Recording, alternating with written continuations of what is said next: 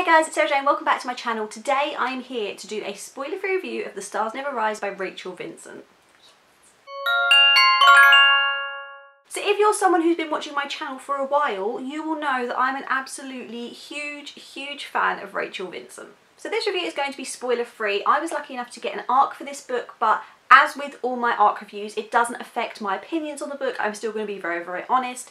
Usually when I get ARCs, it's because a publisher has got in contact with me and they've said, hi, would you like to read this book? And I say yes.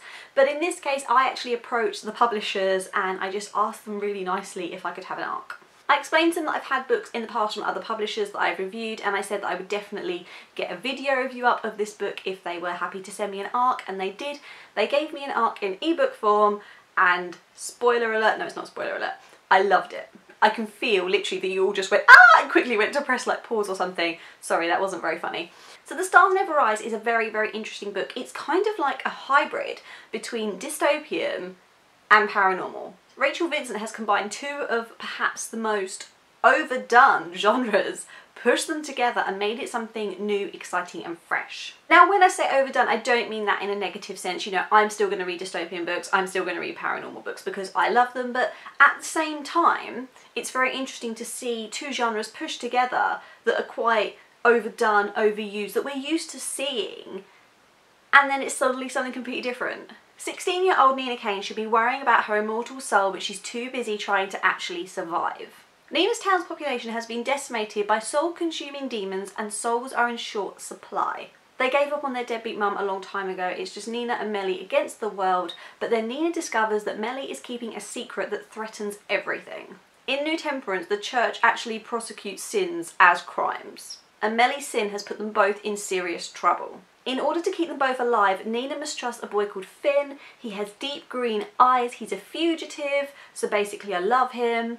Nina is wanted by the church and hunted by dark forces, and they have to band together to save her sister Melly. Now that's really all I can tell you from the premise of the book. Now normally when I tell you guys the premise, I'm telling you it from my point of view. However, I have actually pretty much just read that off of the Goodreads page, and the reason for that is that I literally devoured this book so quickly and I went into it blind. I actually couldn't remember what I was allowed to tell you guys and what I wasn't, because there are some serious plot twists in this book, and because I went into it blind, I was kind of just sat here like, what actually can I tell you guys about this book? So like I said in the beginning, this book is like a hybrid of paranormal and dystopian.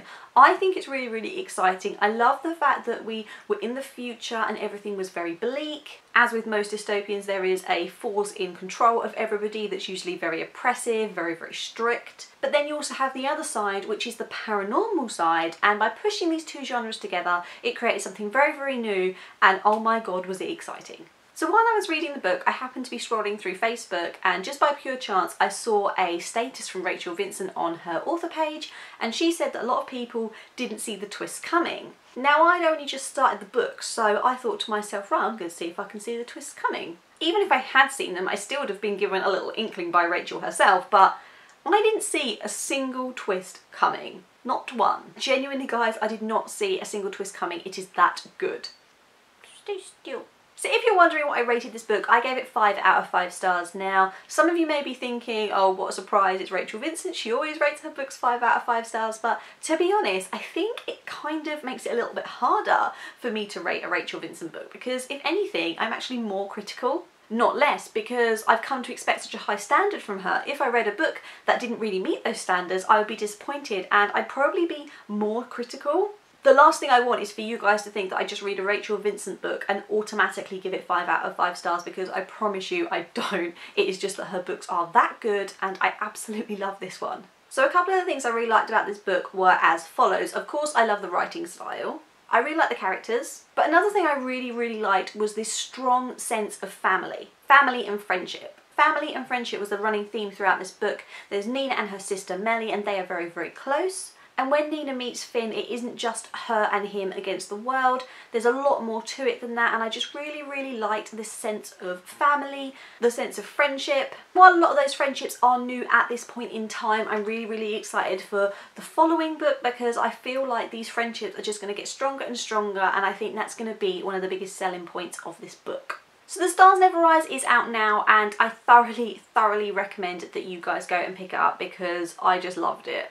Loved it. So good. I'd recommend this book if you like YA. I'd also recommend it if you're into the genres paranormal, dystopian, that sort of thing, but you're kind of in the mood for something a little bit different. Also recommend this book if you're a fan of Jennifer L. Armentrout, because I feel like the people who would read her books would also really like Rachel Vincent and vice versa. But that's it, that's my spoiler-free review. I hope you liked it. Please give this video a big thumbs up and I will